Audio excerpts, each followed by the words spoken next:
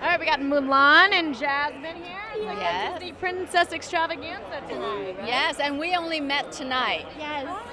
So it's been really exciting for me. I can't wait to meet the other princesses. I missed it at D23 because I was working and I couldn't go. I was so bummed. Oh my God. I think my life is complete now that I've met you. I find, yes, I hadn't met you. Were, I think, the only person that I hadn't met yet. Yeah, so. that was so sad. So do you keep in touch with a lot of like the old school, like the ones from the 80s and the 90s? We are on a text chain together.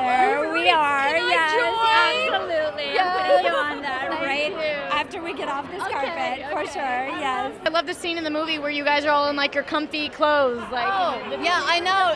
I mean, it contemporizes the entire princess line, and I think it's fantastic. It kind of brings a human element to it. I mean, they're still very kick beep, but at the same time, I think it's just wonderful to see that girl empowerment all together. No, totally. Yeah. Okay, so the movie's Ralph Breaks the Internet. How would Mulan and Jasmine break the internet? Or you guys? Oh, how would we break the internet? Wow. That's a really good question. I think Mulan would probably still, use her wit as well as maybe tackle her with a sword every so often. Yeah, a couple of martial arts moves. I like that. Okay. Yeah. Yeah, and I think Jasmine would definitely use the genie. Absolutely.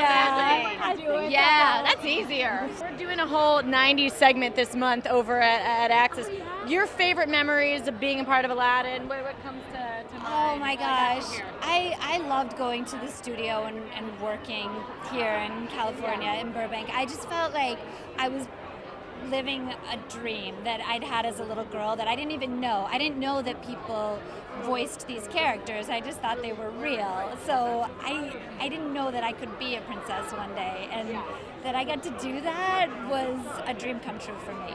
And how great voicing Mulan and in this film. Back in the 1980s, for Disney to take such a risk in doing an ethnic character, first of all, and with a completely ethnic storyline of this Chinese folklore. It was such a leap of faith, and I really have to hand it to our producers and writers and animators who poured their heart and soul into it, and it still remains, one of the great classics, because I think it was hand-drawn too. There's just so much heart and love that went into the older animations, I think.